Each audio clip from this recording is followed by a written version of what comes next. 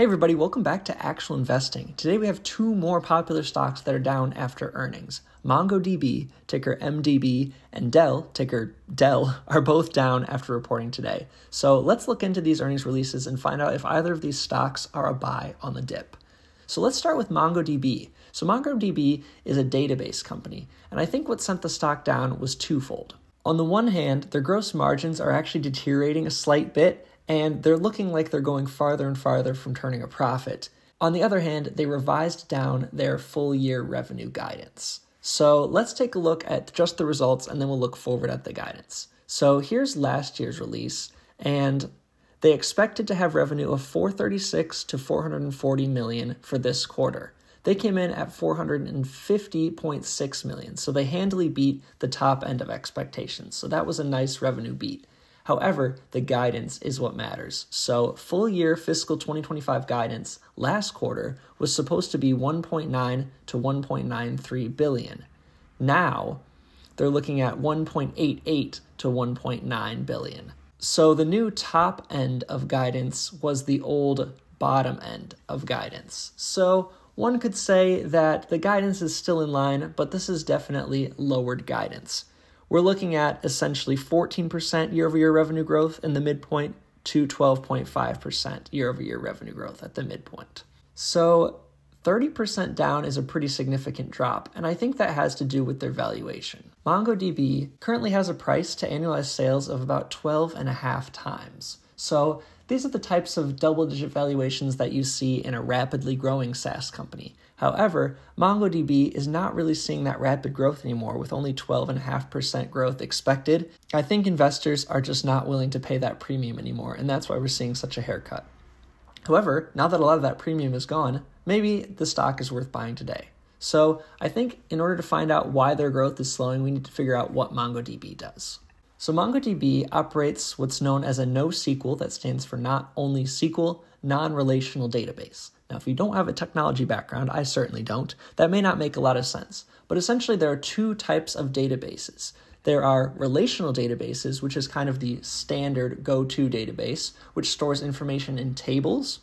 And then there's the MongoDB non-relational database. So the whole point of MongoDB is that their non-relational databases are designed with the cloud in mind, which really helps them to become very scalable. So MongoDB is a great solution for customers who have lots and lots of data that's only going to grow over time.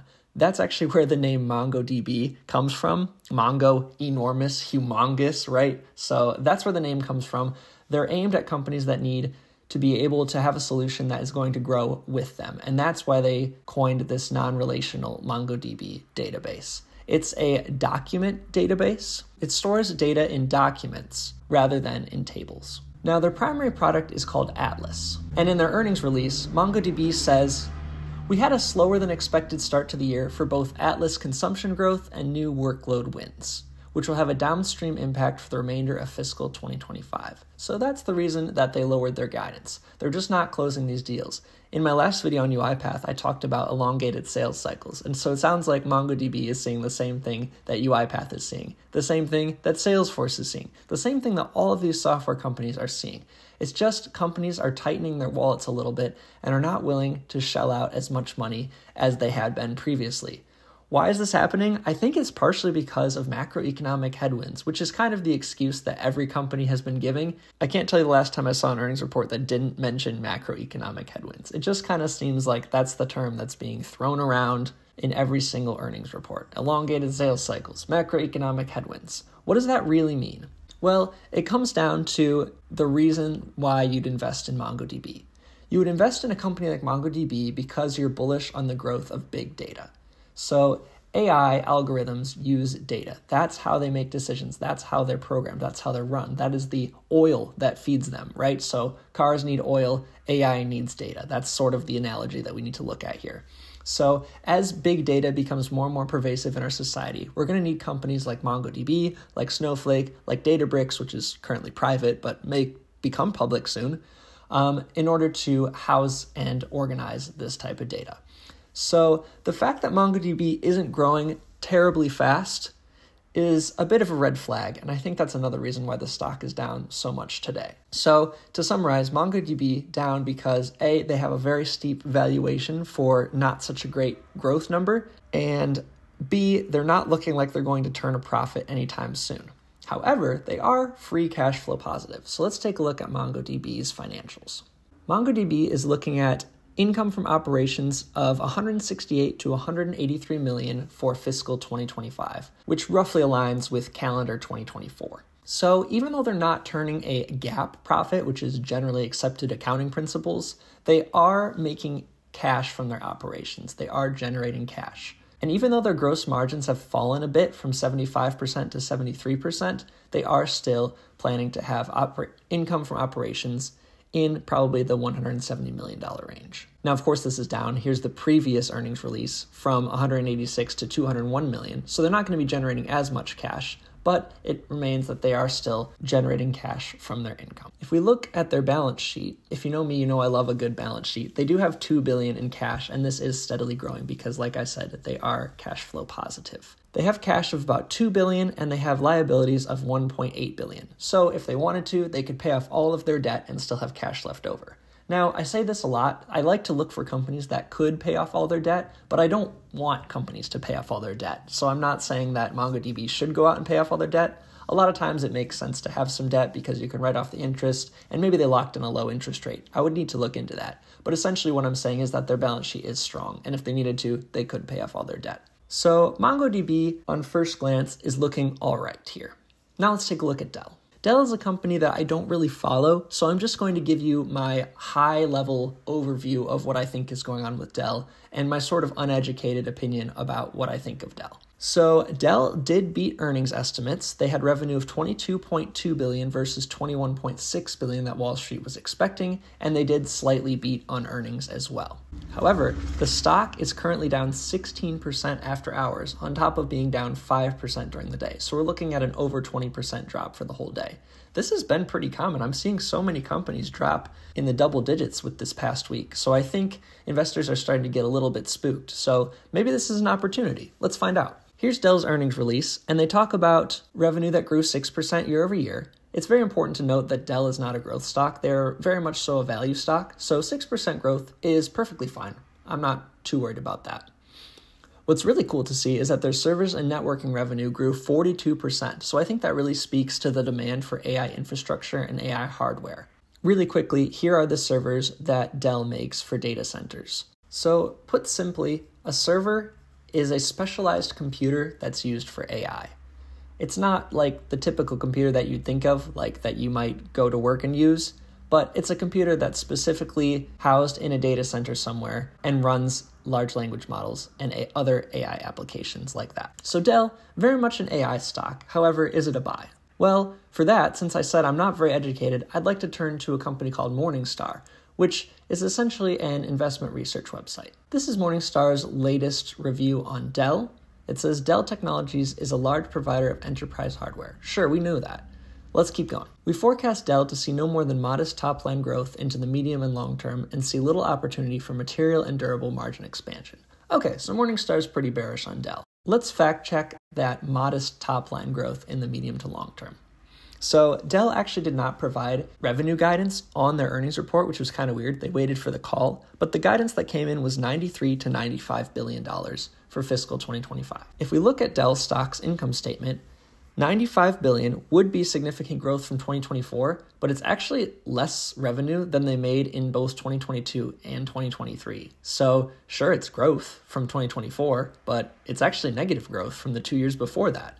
So I think Morningstar might be onto something. I think where Dell lacks revenue growth, they make up for in free cash flow generation. So last quarter, Dell had $1.16 billion of net income, and this quarter they had net income of $1.5 billion.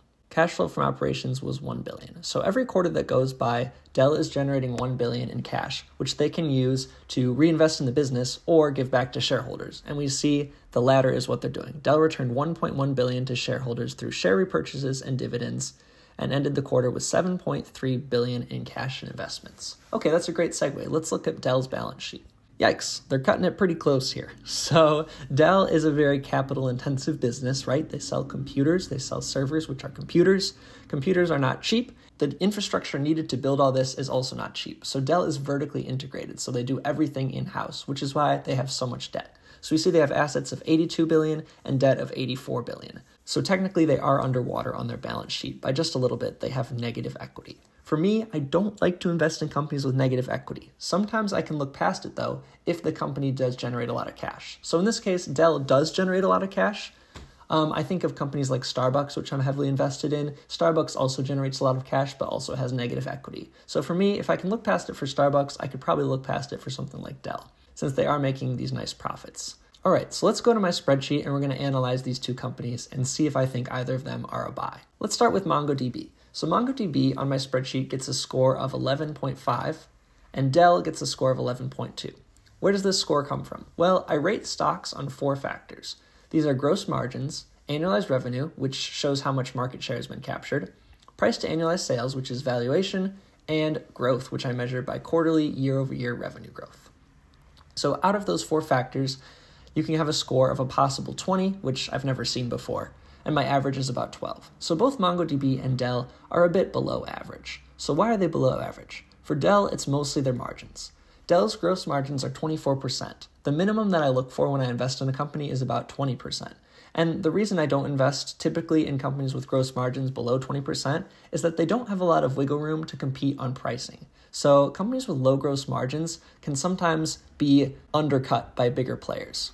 So for Dell, they are the bigger player. However, if another company decided to get into selling servers and undercut Dell on price, Dell would have a really hard time defending their moat. What's benefiting Dell, however, is their very, very low valuation. Price to annualized sales currently clocks in at 1.4. So like I said, Dell is very much a value stock, not a growth stock. So if you're a growth investor, you might look at Dell's 6% year-over-year revenue growth, which, like we already talked about, is not actually growing if you look at the previous years, and say, wow, this is not a stock I want to invest in. However, value investors might look at Dell and say, wow, Dell has been returning cash to shareholders in the form of dividends that have been growing steadily over time.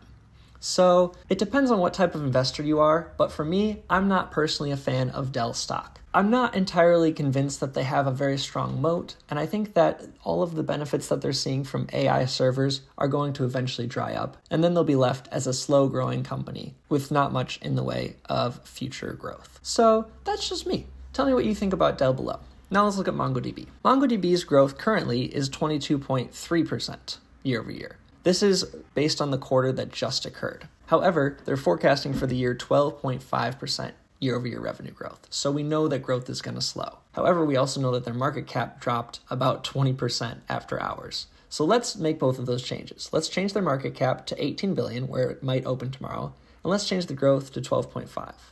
We see that this actually bumps down my score because even though their valuation lowers, their quarterly growth lowers enough that it does offset it. So for me, I don't think I'd be interested in taking a position in MongoDB either.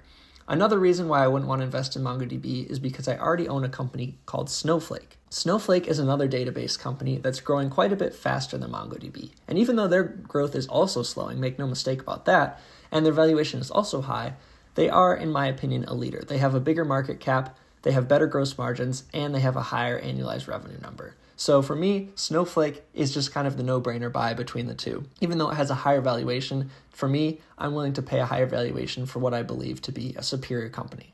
But this video isn't about Snowflake, so if you want me to do a deep dive in Snowflake, let me know in the comments below. And if you have any other companies you want me to cover, please let me know.